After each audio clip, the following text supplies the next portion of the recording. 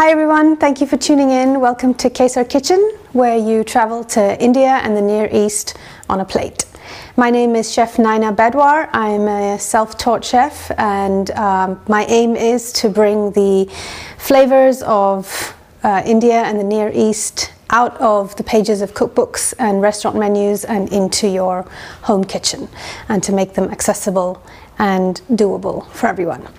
If you wish to contact me, I can be reached at the email address for my business, which is Kesar Kitchen, that's K-E-S-A-R kitchen, all one word, at gmail.com. And I'm also on Facebook at facebook.com/Kesar Kitchen.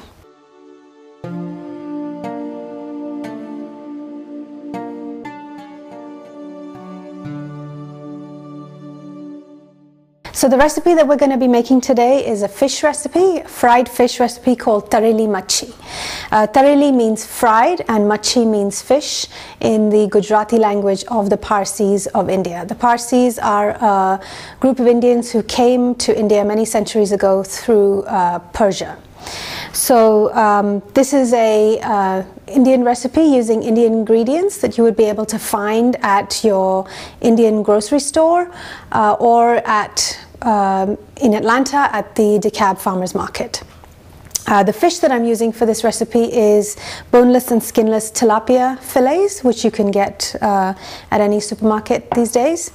You can also use any other firm white fish, such as catfish or pollock. Try and avoid using fish like cod, which flake very easily. You want something that's a little bit more firm, but not too meaty. So don't go towards halibut or those sorts, because they're a little bit too chewy. You want something that's firm but that has a flake. So the first stage of this recipe involves the marination of the fish. So that's what I'm going to show you just now. And then we're going to create the marinade in this bowl, pour it onto the fish, rub it in, and then set it aside. How long you set it aside for is anywhere between 20 minutes to overnight. So this can be an easy recipe to do on a weeknight. You can do the marinade the night before and then pop it in the fridge and fry it the following day when you come home from work. So it's ready relatively quickly. So the ingredients that are going to go into the marinade are these. Almost all Indian recipes you will find feature ginger and garlic in some form, usually in the form of a paste or very, very finely minced or grated. So if you don't use ready-made pastes, such as those that are now available in supermarkets, you get those tubes of paste in the produce section. You can use those, or you can buy fresh ginger and garlic and grate them on a microplane, or use a garlic press to mince the garlic very finely. Or if you want to do it in larger quantities, which is what a lot of Indian people do in their kitchens, is you put the garlic into a small blender and you blend it up and make a paste that you can then keep in your fridge that is accessible at any time. So what we have is a tablespoon of garlic paste or very finely minced garlic, a tablespoon of ginger paste or very finely minced ginger, some turmeric powder. You could also use fresh turmeric in this recipe, but traditionally the powder is what is used. If you use fresh turmeric, which is easily available these days, you would have to multiply the amount by 3. So the recipe calls for half a teaspoon, so you would need to use a teaspoon and a half of fresh grated turmeric in this if you wanted to. We also use red chili powder, a teaspoon of that.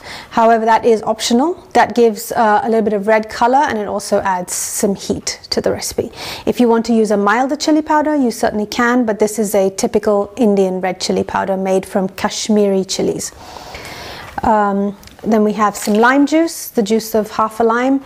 We've got some salt, and we've got some garam masala. Garam masala is a typical Indian spice mix, kind of like an equivalent to Chinese 5 spice, although there are in certain regions of the country way more than 5 spices in here. A typical northern Indian garam masala could have up to 11 different whole spices that are ground down into a fine powder. It's also quite easy if you have the right gadgets to make your own garam masala at home. It's made of very aromatic spices.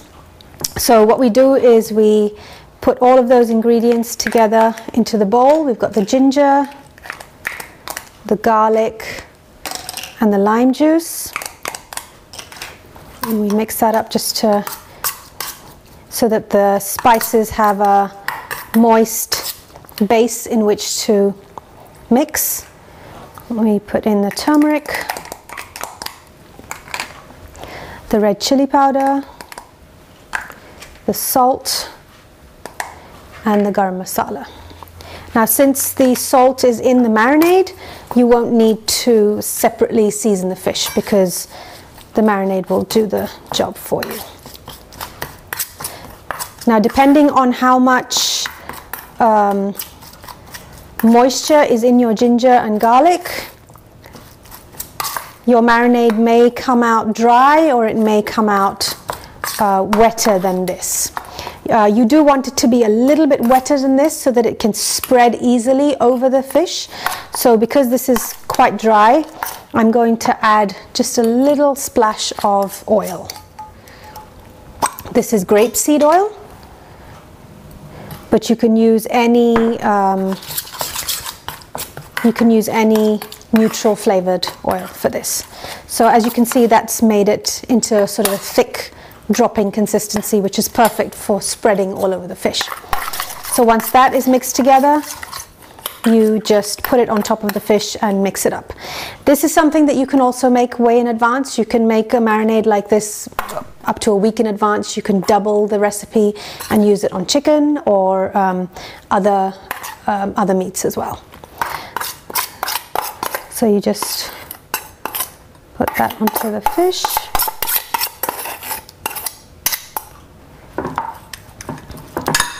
And spread. As long as you're okay with your hands turning slightly yellow from the turmeric.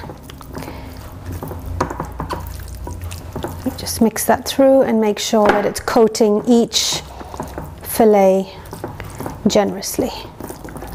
It smells great. Unfortunately, we don't have smell-o-vision.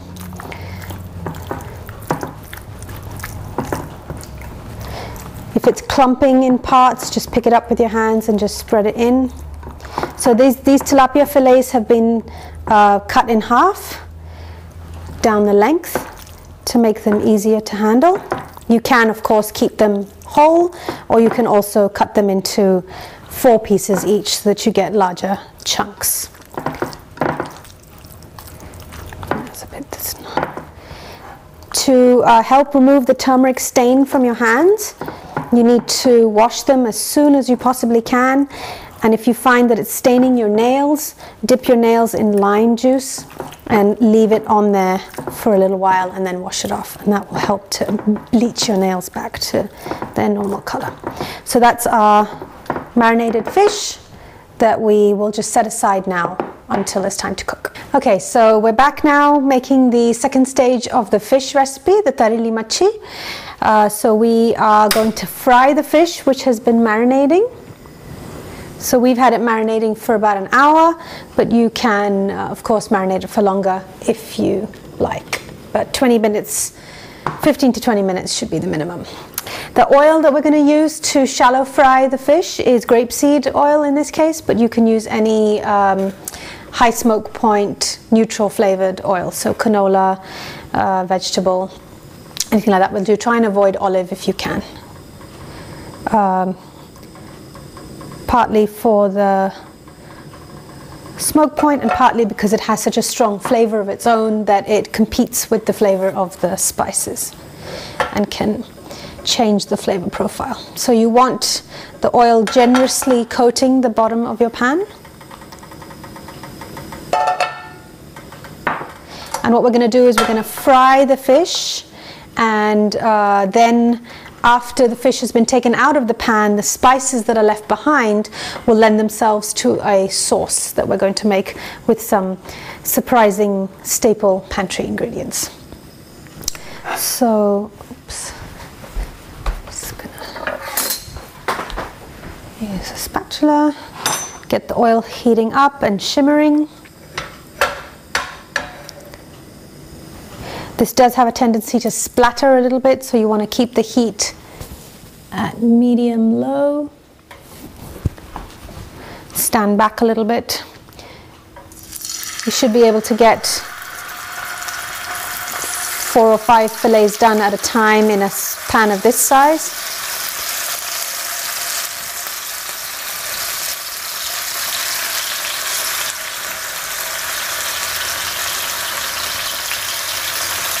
So tilapia doesn't take very long to cook, 2 to 3 minutes aside.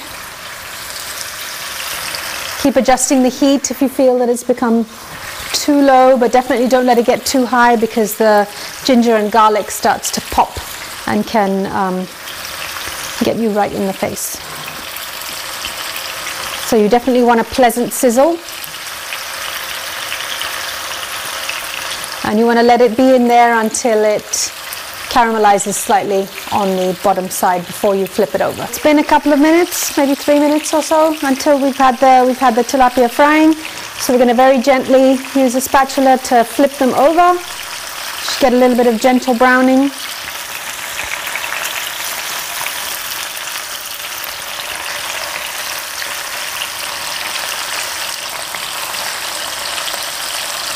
And then cook it on the other side.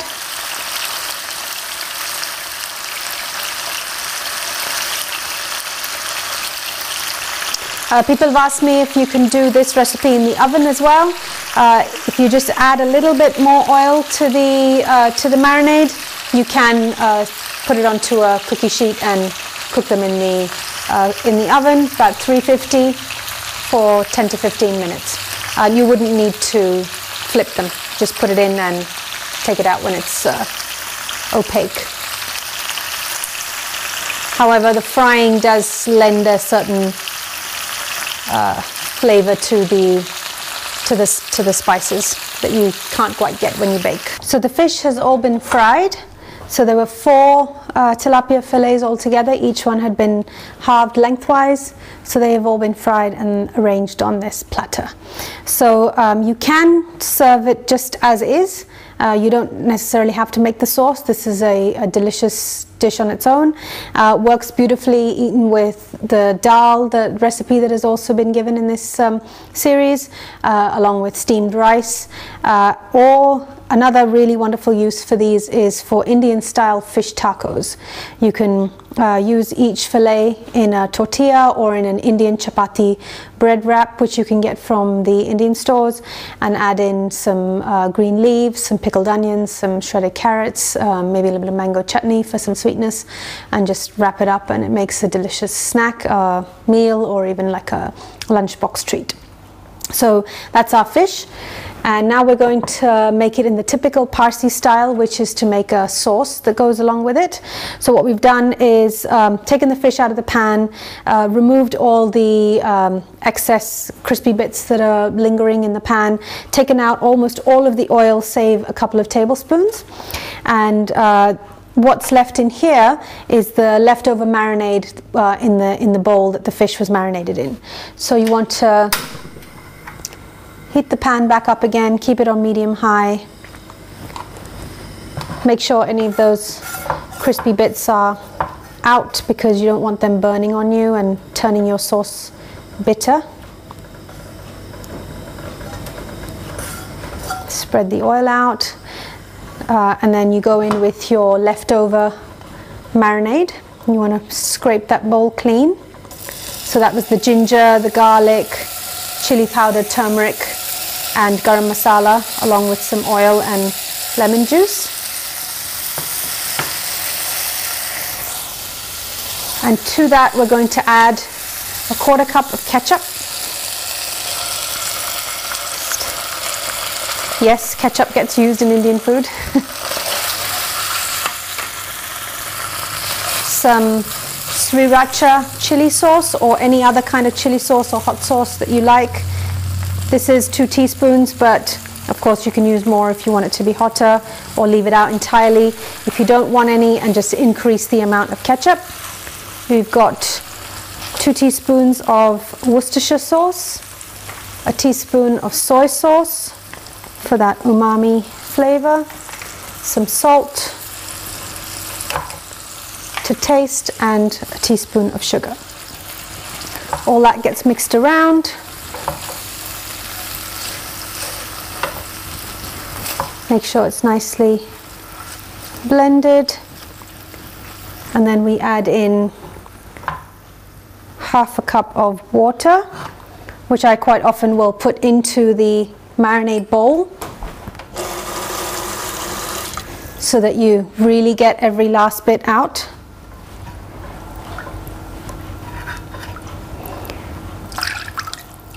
Pull that in.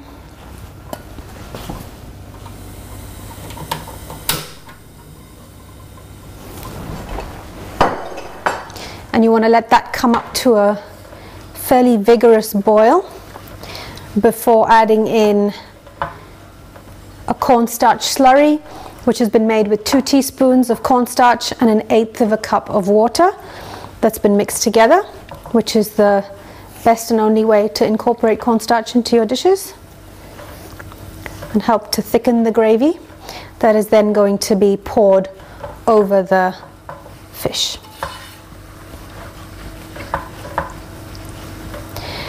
So this fish can be eaten by itself. It can be eaten in the typical Parsi style as it was when I was growing up, with just crusty bread and butter, as well as with rice and dal as a complete meal.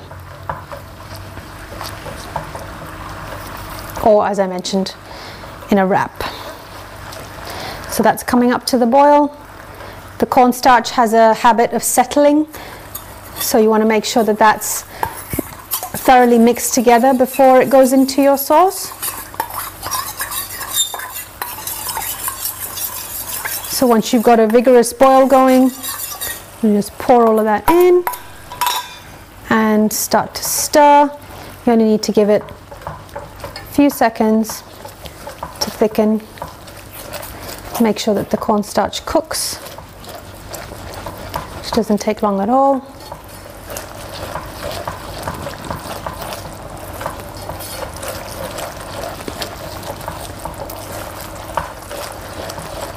These silicone spatulas are a great thing to use on these sorts of dishes.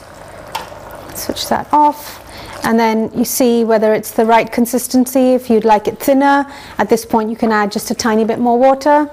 I prefer it thicker because it really coats the fish. You don't have to use all of it.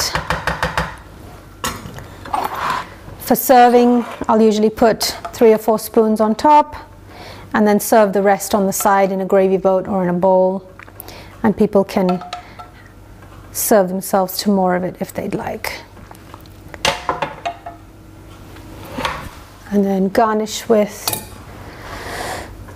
some chopped cilantro, and that's your tareli machi ready to serve.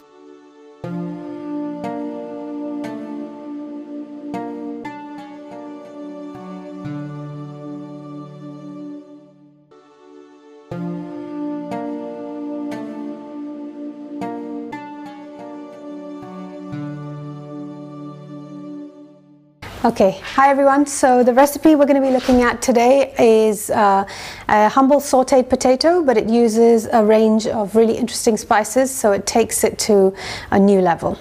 The ingredients that are used for this recipe are primarily South Indian in terms of their flavor.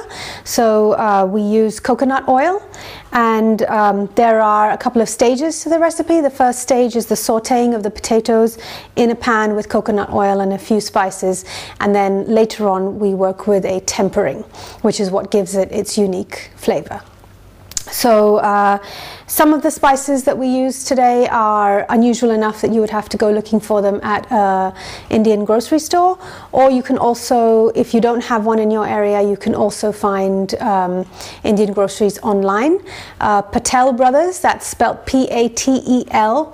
The website is patelbrothersusa.com. They deliver the most unusual and wonderful and exotic of Indian spices right to your door. So to start, we will heat up our pan. It is advisable if possible, to use a good quality non-stick pan for this recipe, something like this. However, if you don't have something like that, then you can also use stainless steel. You are likely to get a little bit more sticking on the bottom. You would need to be careful about how high you turn the heat up. If that happens, you can deglaze the pan with just a tiny little bit of water to make sure that the spices don't also stick and burn in the pan. So the first thing we do is we heat up our coconut oil. Coconut oil has been getting a little bit of a bad rap in the press lately in terms of using it internally. However, the South Indians have been cooking with coconut oil for thousands of years. So I would say everything in moderation. Make sure that you don't use it in excess, but certainly the amount that you use for this recipe, which serves 6 people, is more than okay. So the coconut oil is solid at this temperature, but it melts just as soon as it hits the pan. So we let that melt.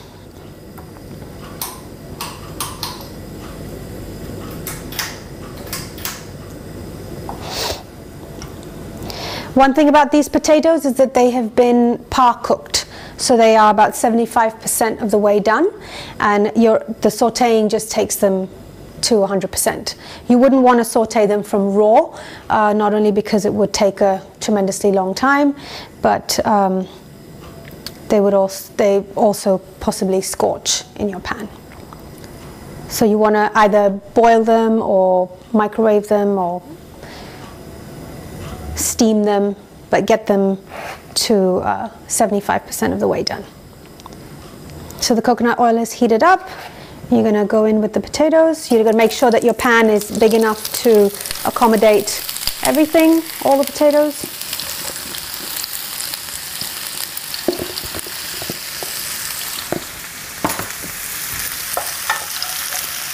Just get them lightly coated in the oil. This is 4 cups of potatoes. In here I've used the small baby Dutch potatoes. You can use any kind, but it is advisable to use a waxy potato, so something like Yukon Gold or these baby Dutch, something with a thin golden skin. If you are using russet or that sort of potato, then you would definitely want to peel it. You can also use red, and you can leave the skin on. As you can see, these baby Dutch ones have got the skin on. If I use the larger Yukon Gold, then I usually peel them. So you're just getting them nicely coated in the oil. And then we're going in with the first lot of spices, 3 of which are familiar, just salt, black pepper, and red chili flakes, and ground turmeric, which is also becoming a very mainstream spice these days. The turmeric helps to stain the potatoes a wonderful golden color, which also makes them really appealing to look at. The chili flakes are optional, just depends on the amount of heat that you want in the dish. So we sprinkle over the salt, the ground black pepper. The pepper also lends a fair bit of heat, so if you want to leave out the chili flakes, that's fine. And the turmeric. Make sure that the turmeric is spread evenly so that you don't get clumping. You don't get one part more golden than another. And then you want to just stir that nicely. Make sure that those spices get evenly distributed. You can see the golden color spreading through. Really looks so pretty.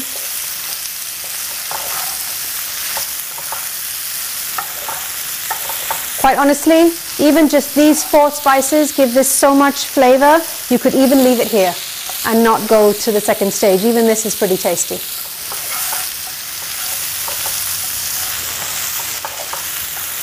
This could also be a way to dress up leftover roast potatoes that you might have left over from a roast dinner. Pop them in the pan and add these spices to them.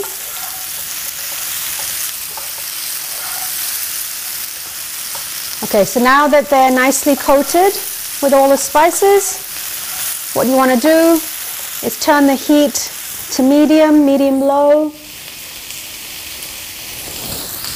and cover it and just let it cook until the potatoes are all the way cooked through. So now we're going to look at the second stage of the potato recipe, which is the tempering. So tempering is a technique that is used frequently in Indian cookery, and in this video cookbook series we're actually going to be doing it twice, once for the lentils and once for this recipe. In the local language, tempering is usually called either bagar or tarka. You would come across the word tarka, it's spelled T-A-R-K-A, probably quite often in a restaurant menu, especially with a tarka dal, and when it is brought to you on the table, you would see some colored oil and spices, usually on the surface of the dish, and that is the tarka, or the tempering. The technique of tempering is basically to bloom spices in hot oil, or some butter or ghee or any kind of hot fat. And as soon as the spices make contact with the hot oil, they quite literally bloom. Their flavor increases tremendously, and they usually are at their optimum when they're treated in that way. Temperings are usually best done in the smallest possible pan you can find in your kitchen. The main idea is that the surface area should be really small, so that when you go in with your oil, it creates a little bit of depth without spreading all over the pan. By doing so, by creating that depth, the spices then have a little bit of oil to swim in, rather than having to use a larger pan and move the pan around and have the spices chasing the oil. So it's much better to go for a much smaller pan. You get this sort of pan either online or at cooking stores. It's actually a measuring cup with a handle that also, because it's made out of stainless steel, works very well for tempering. Indian grocery stores, if you have one in your area, such as in Atlanta, Patel Brothers or Cherian's, they both have an aisle dedicated to Indian utensils, and you will find tarka pans, which are small pans that look like this, that work very well. Some of them have a rounded bottom. So if you have a flat top electric or induction cooktop at home, then you would need to find a small stand to be able to put them on. But if they're flat bottom, then you won't have any problem. So the tempering that we use for this recipe is, as I said before, very typical South Indian ingredients, particularly two of them, or three of them actually, including the coconut oil. So it's coconut oil which has been used on the potatoes themselves as well as in the tempering. If you want to use coconut oil only in one and then flavorless oil in the other, you can use the flavorless oil such as grapeseed or canola or vegetable in the potatoes, and coconut oil for the tempering. So that's the hot fat that we're going to use, and then we put in these, which are black mustard seeds. So black mustard seeds are a very, very typical South Indian ingredient, and you'll find them by the bag, either online or another online source that you can use is www.ishopindian.com. That's also another site that will deliver Indian ingredients to your door. So these are black mustard seeds, and these go into the hot oil once it's melted.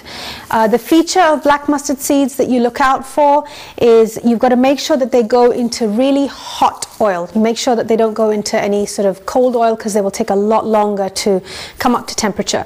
Once they do, they start to pop, and you'll hear a slight crackling noise from the inside of your pan. If you leave them there long enough, they will start to pop and jump out of the pan. So you definitely don't want to get to that stage. You want to just hear that slight crackling, and then you go in with the other ingredients, which in this case are ground ginger.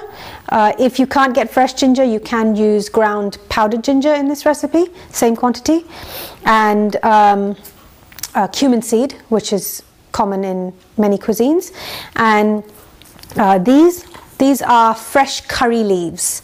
Curry leaves are also available at Indian stores, usually by the bag. These are from my plant at home.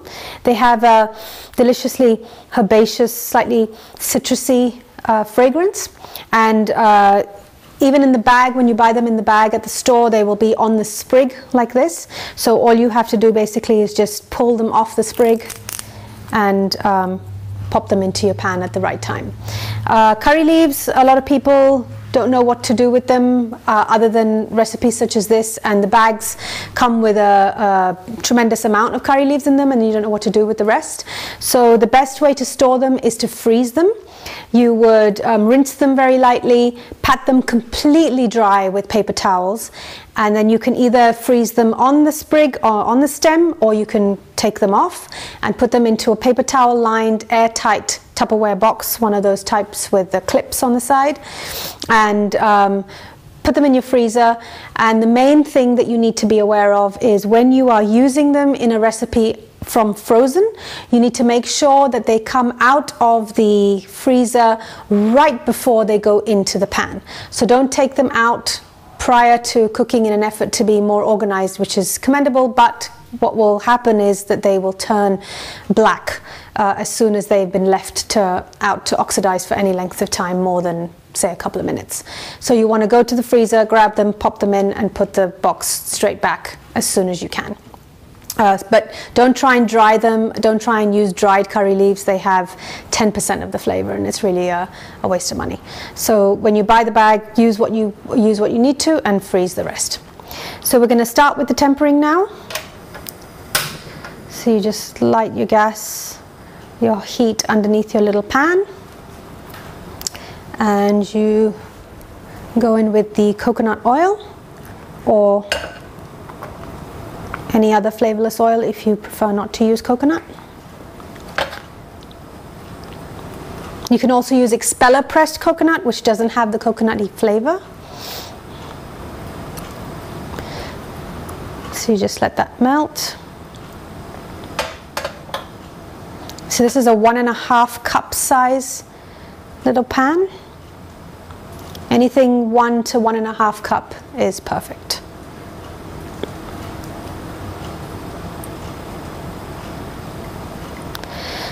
So this is 2 tablespoons of coconut oil that I've put in here, and as you can see, once it's melted, it's giving you a kind of few millimeters of depth in the bottom of the pan, so it's enough for the spices to be completely immersed in the oil, which is a key to really effective tempering. So that's all melted. We just want to make sure that it's nice and hot. And then we go in with the mustard seeds first of all.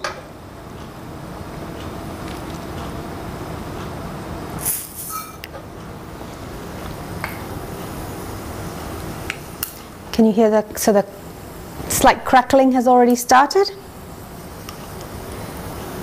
They start to pop. And then you put in the cumin seeds, the curry leaves, and then before the ginger goes in, you take it off the heat, because the ginger tends to splutter because of all the moisture in it.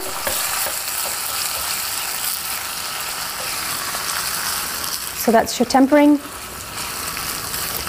And then this whole thing gets poured over the top of the potatoes in the next stage of the recipe.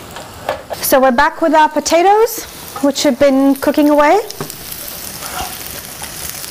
Give them a little bit of a stir. If they can develop some nice golden brown edges, that makes them even more appealing and even tastier. So you do want to give them a stir every now and then so that all the sides make contact with the hot pan. And then we've got our tempering here, which, to remind you again, is coconut oil, black mustard seeds, cumin seeds, curry leaves, and fresh grated ginger. I'm just going to pour that over the top. Get all of that out there.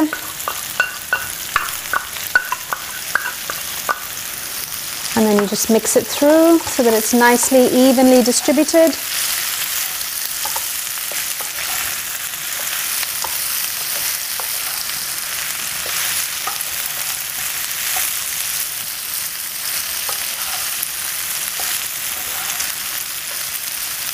You want to make sure that the tempering isn't clumping in any particular part of the pan, and that it's evenly distributed all the way through.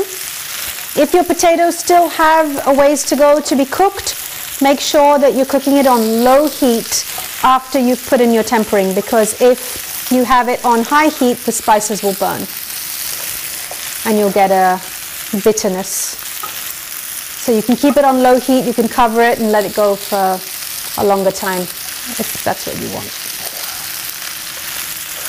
So that's our tempering mixed in with the potatoes. And we're just going to let that cook a little bit longer so that the spices have time to meld and marry, and then we're going to serve it up.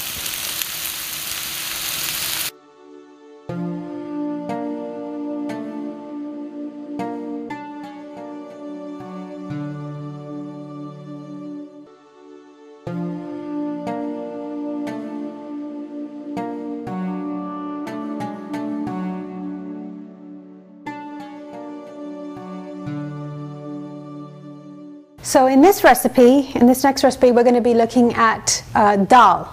So dal, spelled D-A-L, is basically an Indian lentil preparation. There are, I believe, over 400 different types of dals or lentils in the whole of the Indian subcontinent. Each one is not separate from the other. Many of them are part of the same family and are just processed in different ways and to different levels. So the dal or the lentil that we're going to be dealing with today is called moong, and it's spelt in two different ways, sometimes with a double O, M-O-O-N-G, and sometimes with a U, M-U-N-G, sometimes pronounced mung bean, or in India it's called moong. So this is the dal or the lentil in its dry form. And it's very easily available at most mainstream stores these days, but certainly at places like the DeKalb Farmers Market in Atlanta and any of your Indian stores or anywhere online, you would easily be able to find this lentil. The reason I chose this lentil for this video is because it's one of the quickest cooking. In this recipe in particular, we're going to be using a pressure cooker, in this case an electric pressure cooker. You can also use a stovetop pressure cooker because it just speeds the whole process up, and it also helps the lentil to really cook down into a fine, soft, almost pureed consistency, which is how this particular Indian dal is served. Unlike the way lentils are prepared in the West, where they are kept more whole and a little bit more al dente, Indian lentils by and large are treated more as almost soup-like consistency, unless they are the whole lentil, in which case they're part pureed and part left whole. So yellow moong, this is what it looks like in its raw state. It's important for this recipe, particularly if you're going to be doing it on the stovetop, to soak the lentils beforehand. So that's what's been done here. And these have been soaking, ideally you want to soak it for about an hour. You can soak it for longer. And you want to make sure that it's in a bowl that takes the whole amount of lentils and leaves at least half the bowl empty. The reason for that is because they swell and grow in size, so you don't want to use too small a bowl. So what I'm going to do is I'm going to strain out this soaking water and bring it back to show you what it looks like after it's been soaked. So this is what the lentil looks like once it's been soaked for about an hour. As you can see, compared to the size of the original lentil, it's doubled in volume, and the whole amount fluffs up and becomes a good bit softer. When you're using a pressure cooker such as this one, or even a stovetop pressure cooker, it's not absolutely essential to soak the lentils, but it does help in terms of the digestibility of the lentil as well. It does make it more easily digestible if you soak it and you drain off the soaking water once during the hour-long process. So at the 30-minute mark, you drain it off, refresh the water, and then continue soaking it for another half hour. And that applies to any lentil or bean. The more whole the bean, the less processed it is, the more phytic acid it's going to produce. So the more rumbly tumbly you'll get. So you want to make sure that with more whole unprocessed lentils, you can even refresh the water every 15 minutes, and that will also help with the digestion. So what we do is we're going to put it into the pot of the pressure cooker along with a couple of other ingredients. So if you were using a stovetop pressure cooker, you would do the same thing, just put it into the pan along with these ingredients. The only thing that would differ is that if you are using the old style pressure cooker, which has a weight on top, then you would want to cook it for 3 whistles.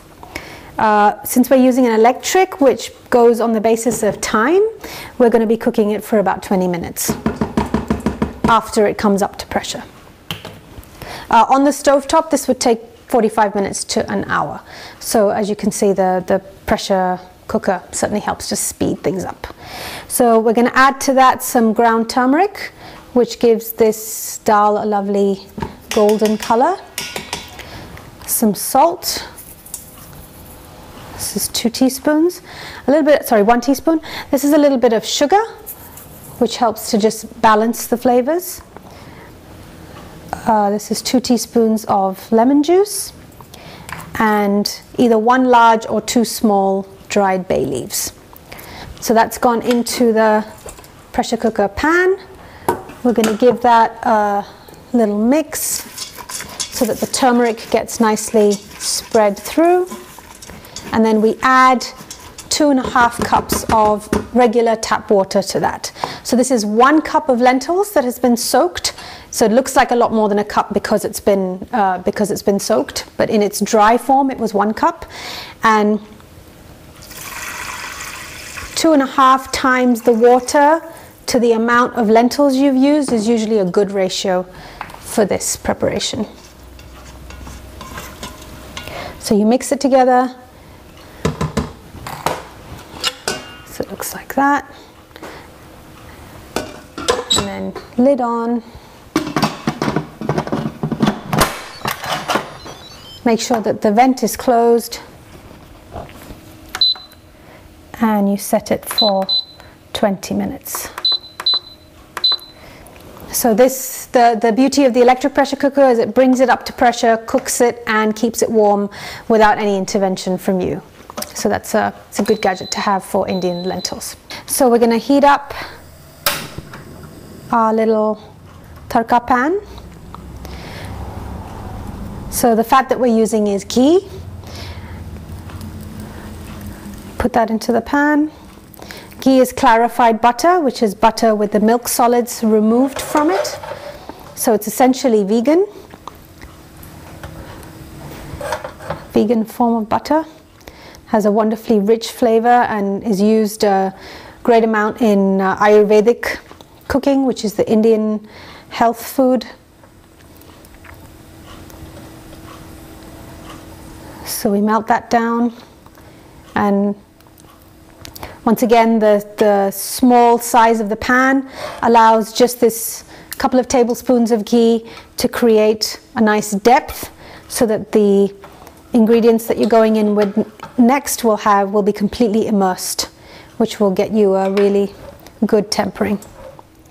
So just to go through what else we're going to be putting in here, we've got some cumin seed, we've got some crushed garlic, 4 cloves of crushed garlic that's just been crushed in a hand press.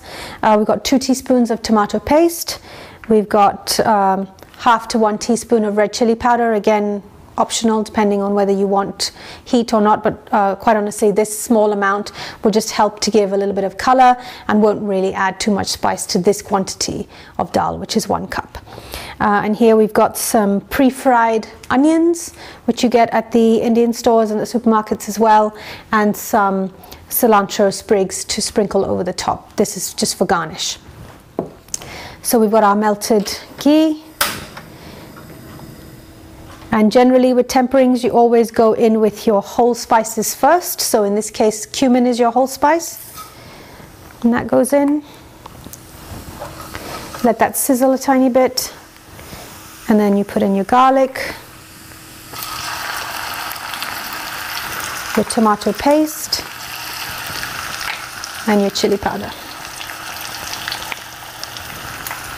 Keep the heat low, so you don't want the garlic to burn. If you do feel that anything is burning, just take it off the heat. Mix, mix, mix.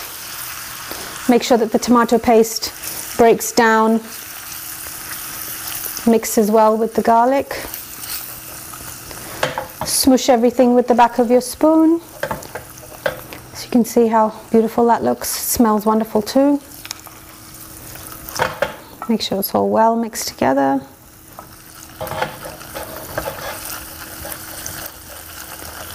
And then we're going to put about 3/4 of this into the dal and reserve just a little bit to sprinkle over the top when we serve. So that just needs about a minute cooking away in there.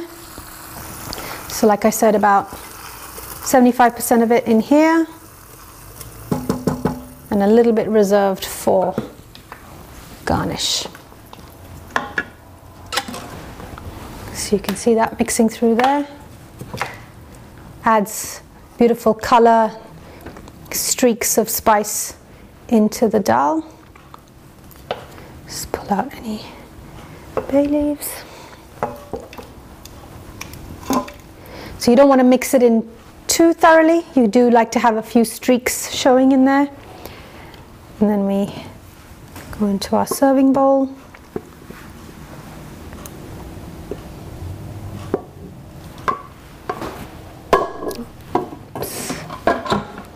And we garnish with the remainder of our tarka.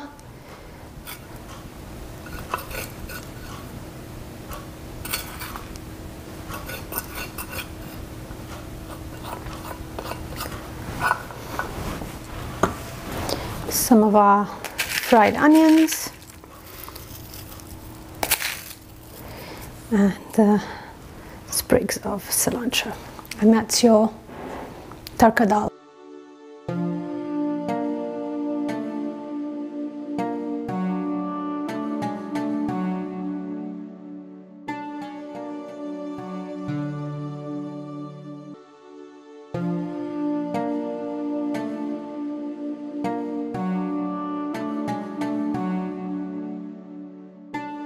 So for this next recipe, we're going to do a dry fry or dry sautéed style okra dish. Okra is used a huge amount in India. The tropical weather is perfect for growing it, and it's a staple in a lot of Indian homes. So the way to choose a really good okra is to make sure that it's not too large. The smaller, thinner and slimmer they are, the better the okra is likely to be. You're looking for a smooth skin without too much fur on it, and also you want to make sure that the seeds inside are not too large and the ribs are not too hard, which is what is going to leave you with a tough, chewy vegetable. So one of the ways in which you tell whether an okra is a good one is by breaking the tip. If it breaks off cleanly in your hand like that, you've got a good specimen. A lot of stores these days, particularly the Indian stores, have signs saying do not break the tips of the okra. So another way that you can tell is by rolling it between your fingers and making sure that you can't feel, or sometimes if the okra is very fibrous, you can even hear the crackling of the ribs inside. So you want to make sure that that is not part of your okra choosing experience. What we do for the okra here, a lot of Indian recipes will use the okra very finely sliced into rounds, which it can take an awfully long time to prepare.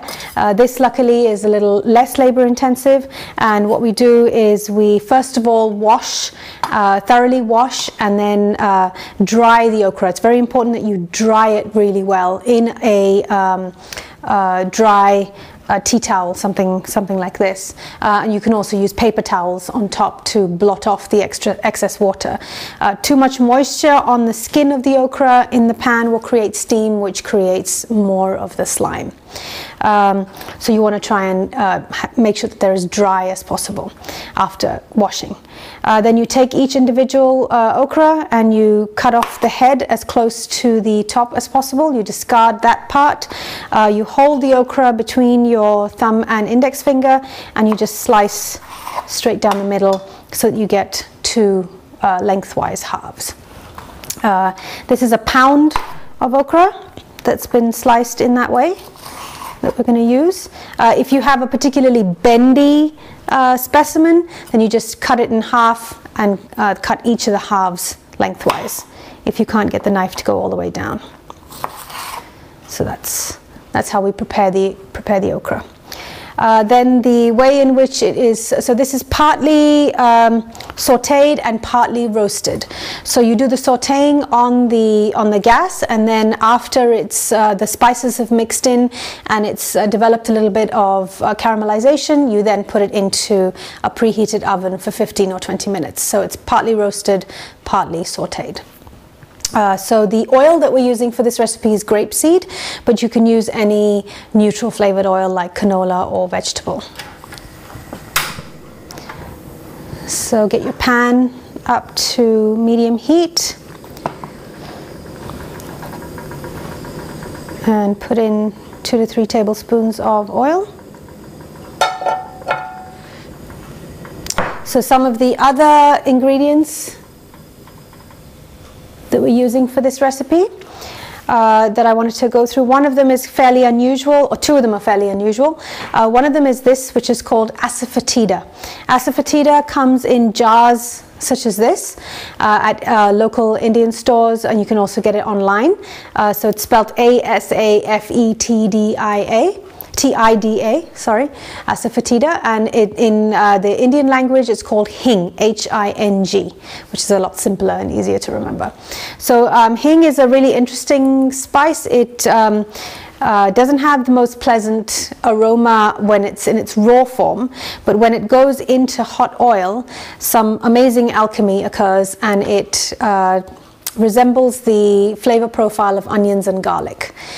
So this spice is particularly used a great deal by the Jain community, Jain, in India, and they are a religious community that discourages or even bans the consumption of any root vegetables. So no onions, no garlic, carrots, potatoes, nothing like that. So the belief is that when the ground is desecrated when the earth is disturbed by pulling the vegetable out. So they use a tremendous amount of this spice and things like mustard seeds and things like that, which gives them the flavors in their food. So this recipe uses just a little bit of hing. You do use it in very, very small quantities. So a jar like this can easily last you a decade or longer. Some people do say that the smell is especially strong for them, especially if it's something that you're not accustomed to. So it's advisable to keep it in a Ziploc bag in your pantry. The other unusual ingredient that we're going to be using is this seed, which is called ajwain, spelt like that, A-J-W-A-I-N. The English name, I believe, is carom, C-A-R-O-M, but it is very rarely labeled as such in the stores or even online. So when you go to buy it, this is the name that you would be looking for. Ajwain is a distant cousin of oregano, and it is used in a lot of fried Indian preparations, whether it's sauteed or particularly deep fried. You'll see it in a lot of deep fried preparations, not only because of the taste, but also because it has tremendously beneficial digestive properties, and it helps heavier, richer dishes to go down more easily. So when we begin this dish, we're going to be starting with our whole spices, which is the cumin seed and the ajwain, along with the hing. So hing needs to go into hot oil in order to bloom and produce those oniony, garlicky properties that I spoke of earlier. So we keep the heat on medium. We sprinkle in the hing. It will sizzle a little bit. You don't want to let it be in there for too long. Follow it with the cumin seed and the ajwain seed. Give that a bit of a stir. Sizzle away. And then follow with all of your sliced okra.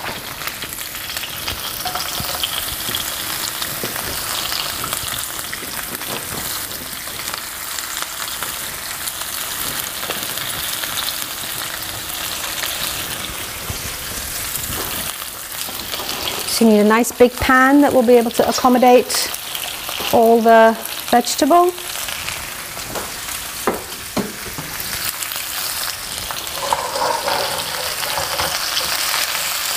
Give it a stir. Sprinkle over some salt.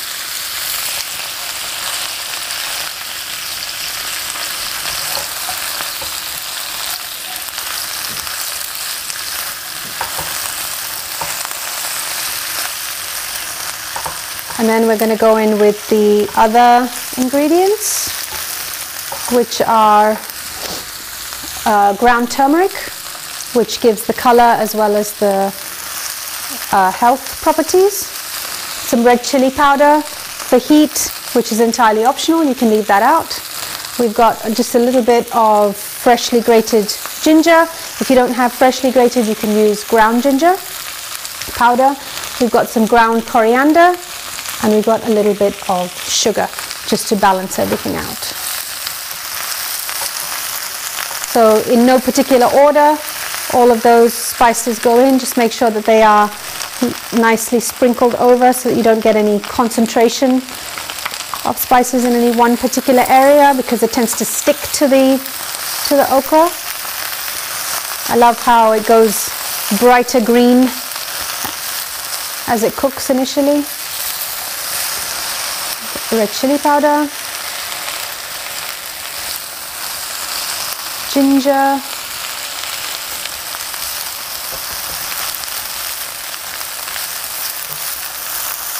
the okra will shrink a little as it cooks. At this stage you want to keep it over medium-high to high heat, because you're looking for the okra to get some color. And you want the spices to cook in the oil that is coating the vegetable. Ground coriander and sugar.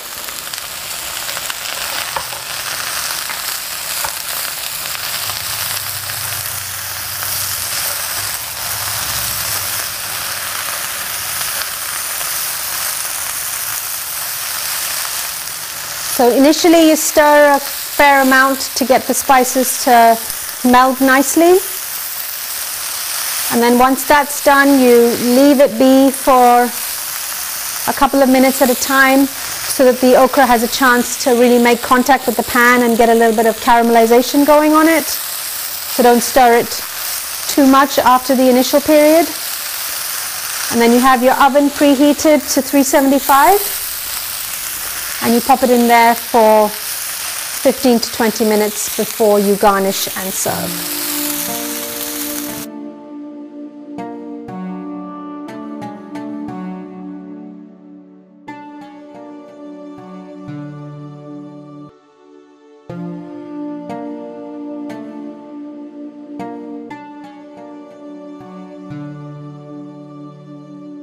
So now we're going to cook what is known as a jeera pulao, or a cumin and vegetable rice dish.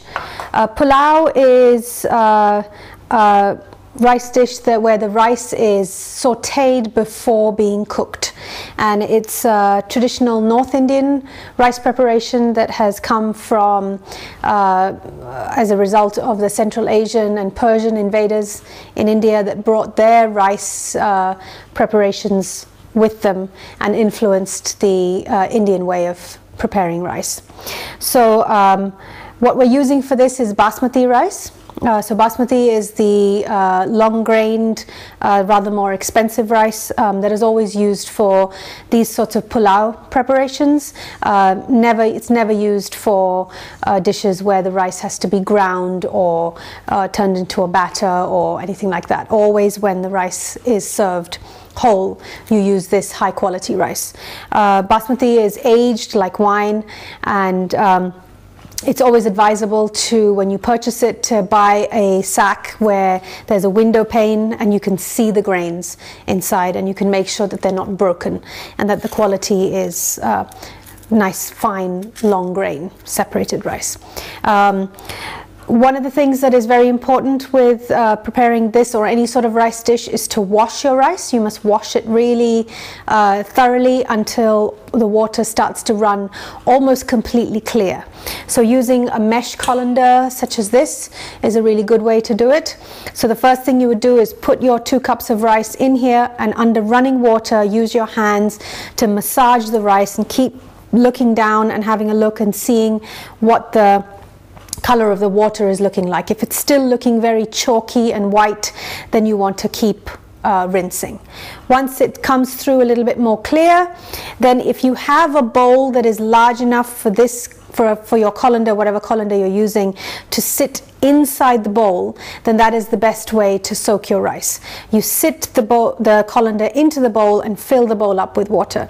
The reason for that is because then you can simply, when it's time to use the rice, you can simply just lift out the colander, drain out the water, and it goes straight into the pan.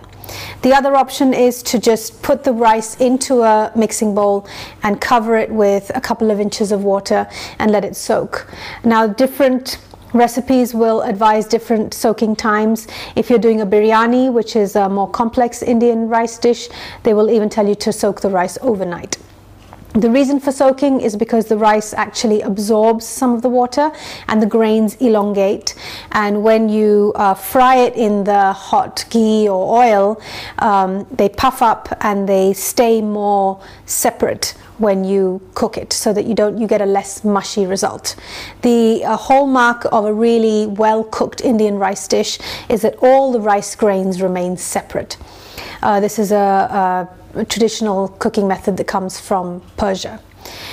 Today we're using the absorption method, which means that we're using double the amount of water to the amount of rice. So today we have 2 cups of rice in the recipe, so we're going with 4 cups of water.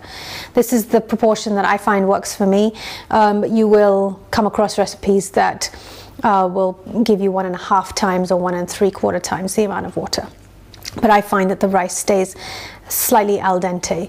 If you prefer that texture, then you can use less water, otherwise go with the double proportion that's advised in this recipe.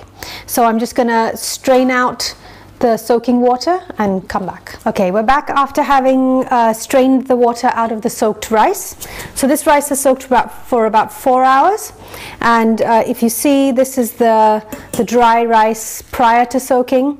If you look at the length of the grains and also the color, and this is the rice after it is soaked, and you can see that the grains are not only whiter, but they've also elongated and grown in size because they've swelled up with some of the water.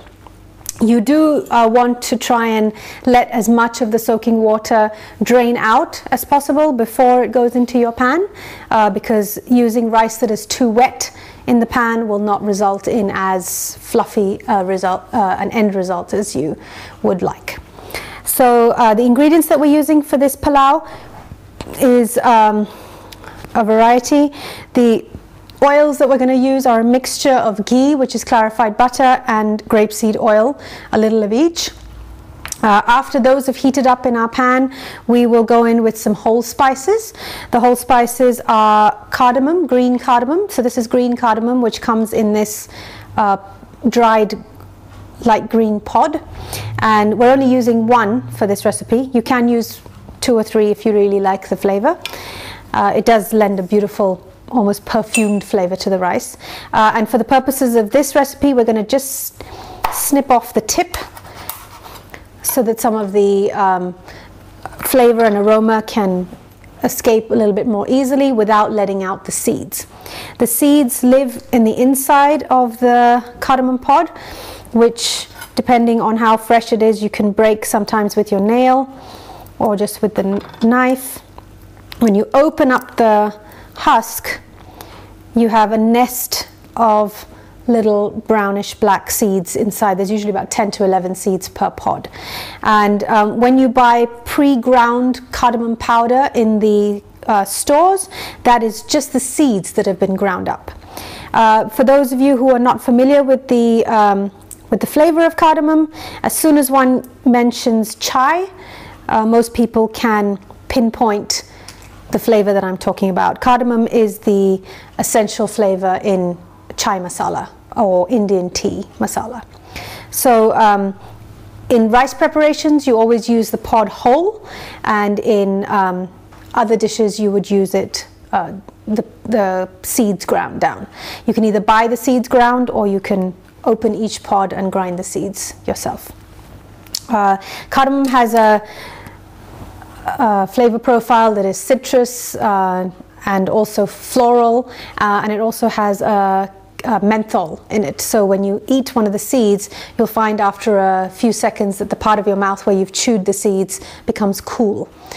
So it's used also as a breath freshener in India. People will chew on the seeds after a meal as a breath freshener.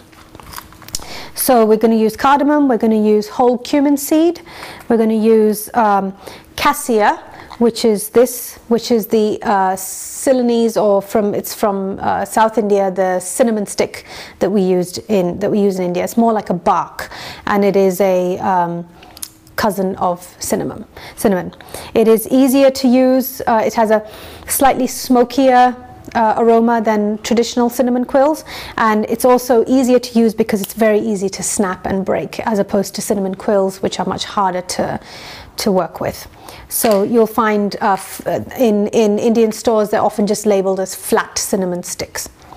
So we use that, and we also have some salt and some turmeric powder. The turmeric powder will color the grains of rice yellow. You don't have to use turmeric, you can just leave it white as well. And then we've got a couple of small bay leaves, and then the vegetables that we're adding into the rice today are green peas and diced carrots, but you can also add green beans if you like, and even finely chopped zucchini if you have that in your fridge. So we're going to start by heating up our pan. We're using a nice deep-sided pan here, which will take the 2 cups of rice and the 4 cups of water comfortably and leave enough space for it to grow in size.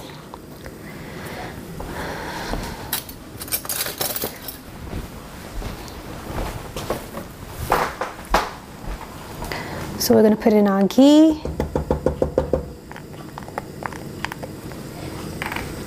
and a tablespoon of oil. As you can see, very precise measuring is not entirely required for most of these dishes. It's not an exact science, as would be baking or anything like that. The measurements are there as a guide. Certainly in terms of the whole spices, you can always afford to put a little bit more. The powdered spices, you do have to be a little bit more accurate, especially spices like chili powder and things where heat is concerned. And turmeric also, you do want to be a little careful because too much can lead to a metallic taste. So you want to go in with your cumin seeds, your cinnamon stick, your bay leaves, your cardamom pod that's been snipped, and these are ajwain seeds, which were also used in the okra preparation, the cousin of oregano, and this adds a lovely herbal note to the rice. And then from there we let our spices sizzle for just a few seconds, and then we add all our rice.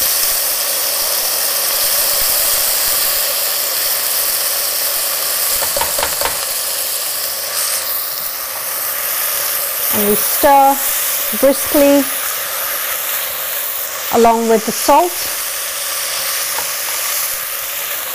The idea is that you're trying to get the rice to be coated with the ghee and oil mixture, because by coating the rice, then when you add the water, because water and oil don't mix, you get a fluffier result.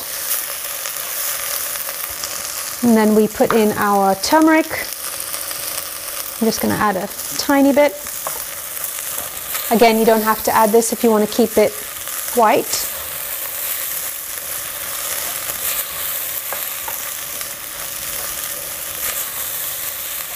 So you want to mix it in the oil for a couple of minutes, or a minute. Don't worry if it sticks a tiny bit on the bottom, because when the water goes in, that will all come off. We're going to add in our peas and our carrots. This is a especially pretty rice dish with the contrasting colors.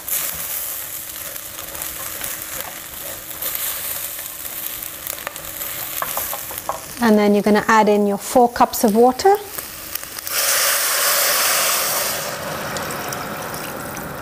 And make sure that you draw all the rice down from the sides of the pan. That's really important because you don't want it to stick and burn. And you also want to drag your spoon across the bottom of the pan to make sure that anything that's stuck down there gets mixed with the water and that the cooking is even.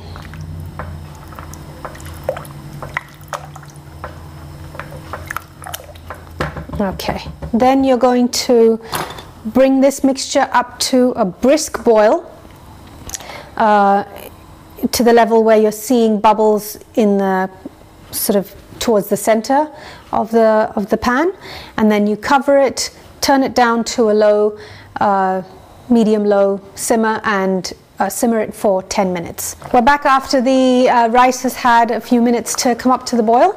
So you're looking for a brisk boil and lots of bubbles all around the edges coming in towards the center. And then you want to turn it down to medium low to low.